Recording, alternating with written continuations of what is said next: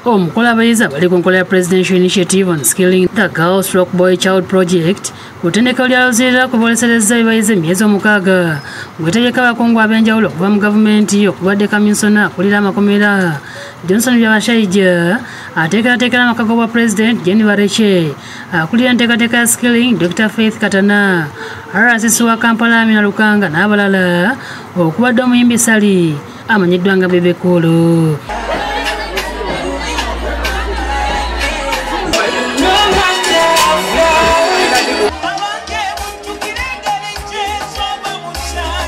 Abayizi balambuza abagenyi ebikolwa ku ttendekero eryo Bareche Baakutiiddwa okutwala ebibasomye ng'ekikulu ate bakuuma empisa.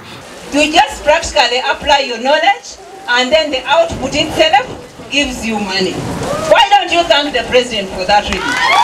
Asuubiza nga President Museveni bw'agenda okwongeza ku misaala gy'abakozi ku matendekero ago. Actually we give them a salary which is more than a university graduate that is employed in public service.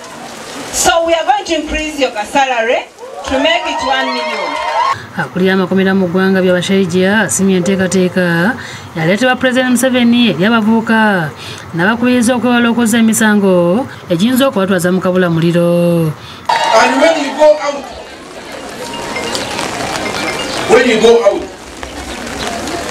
you will continue to be well behaved, engage in gainful activities so that you don't become oppressed.